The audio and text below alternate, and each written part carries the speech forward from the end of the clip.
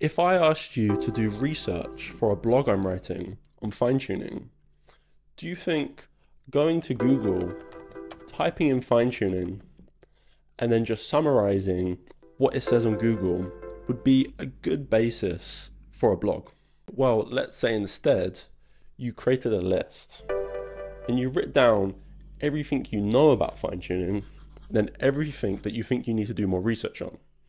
And let's say after that, you took that list of things you didn't know to relevant platforms and researched in depth all of them and cited them in a report. After that, you take this report to your friend and you say, does this meet the original criteria of what we set out to research? And if not, you go back, you research more until it's complete.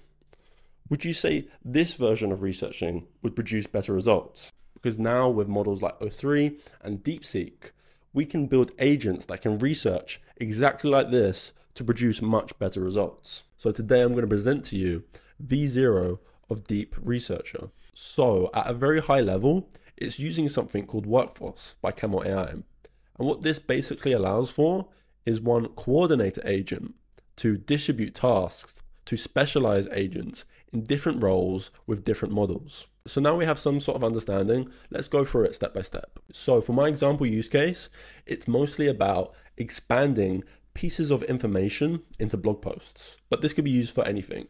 So I've got one entry called content, and this is just basically the content that I want to expand.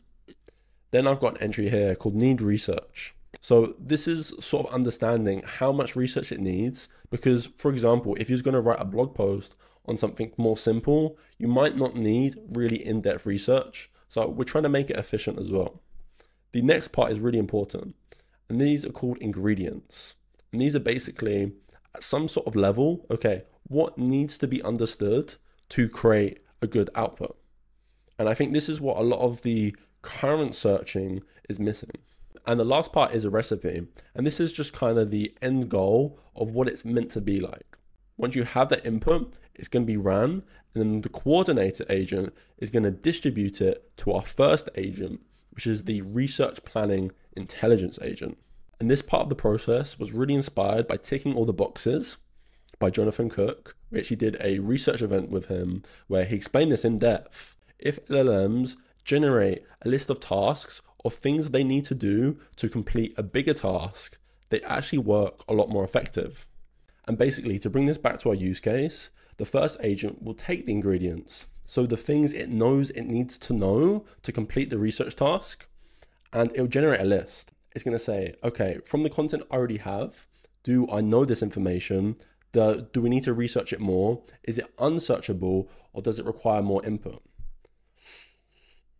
And the require more input part, that part's not fully working yet. That's more of a human in the loop type deal, which I will integrate later. Why this is so important is because it's understanding what it does know and it doesn't know. It's actually equipped with O3 Mini, which personally I think in this use case works better than DeepSeek, but I'm going to do a full breakdown of the best models for each process after this. But in short, it reasons what it doesn't understand. And with that reasoning, it can pass this list of things that it needs to research to the next agent. And then what this is the researcher agent. And then from that list, as you see here, the things that mark as need search, it's going to do more in-depth research into. So this one's actually equipped with GPT-4o because I don't think it really needs high-level reasoning.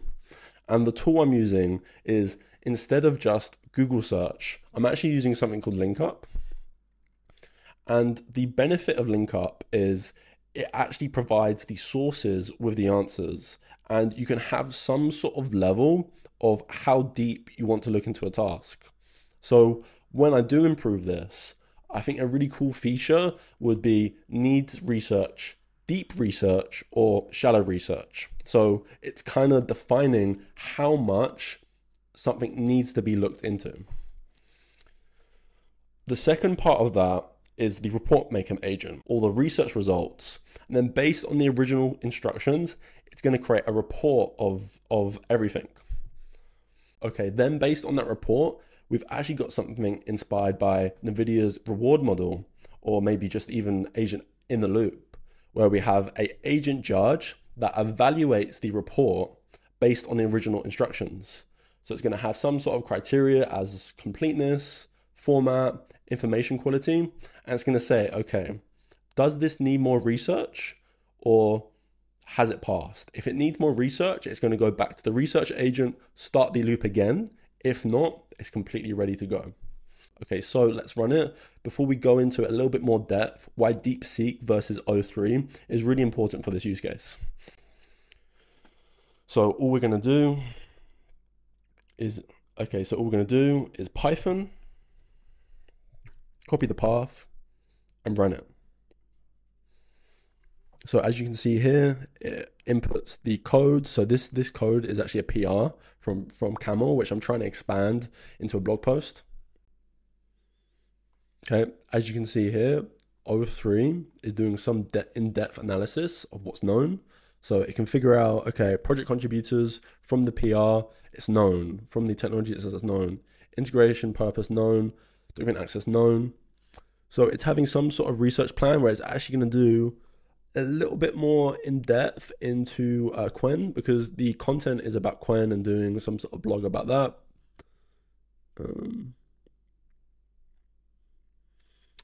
And then from that, it's passing it to the next agent. Okay, as you can see here, link up is passing all the information and it's having some sort of comprehensive study of everything that the first agent wanted to research. Then from here, we're passing it to the report. Then from here, we're passing it to the report creator agent, which is making a report on it. Okay, and then lastly, we're going to the judge. And the reason why the judge is going to be a little bit slower is because, again, the judge is using O3. So it's using some sort of chain of thought to figure out the best possible answer. And then as you can see here, the judge is giving it a pass, giving it some sort of in-depth analysis. After that, we can export the final report.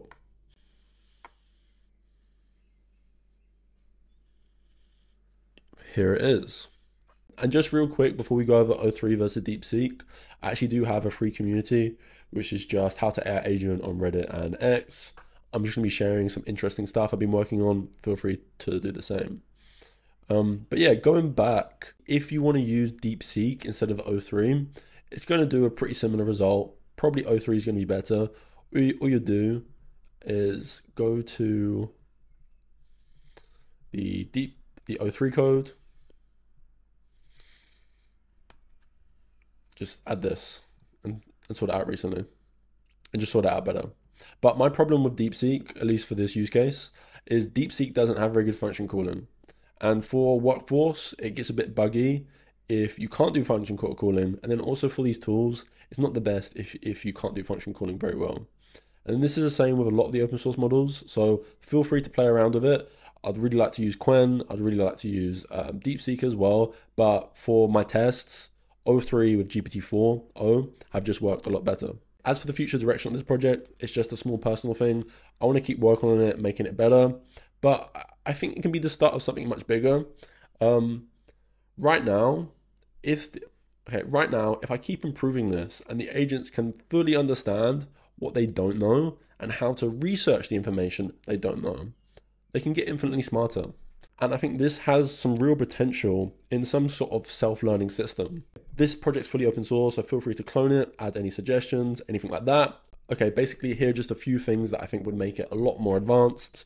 I want it to have some sort of adaptive tool search. So yep, link up's good for like Google and search results, but maybe the O3 model could reason, okay, searching through YouTube would be better, searching through Google Scholar, X.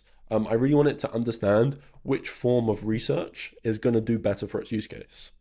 The second thing is having a better judging criteria. This is just something I generated with ChatGPT quickly, but I actually want to look into, okay, what produces better results? The next part is going on to open source. I feel like I can make open source support a lot better, test it out, see if we can improve the function calling, or at least use some open source models that do better with function calling. The last part is research optimization. So we did actually see this a little bit with LinkUp, but I want to apply this to O3 as well, because actually they can support reasoning effort. So dependent on the research task, I want the system to fully adapt to, okay, does this need high effort? Does this even need O3? Does this need high level research? Could this be done with one agent? I think when it's fully adaptive and it doesn't have to go through these really strong research processes every time, it's going to be a really advanced system. Thank you. I've been Omni Giorgio. Goodbye.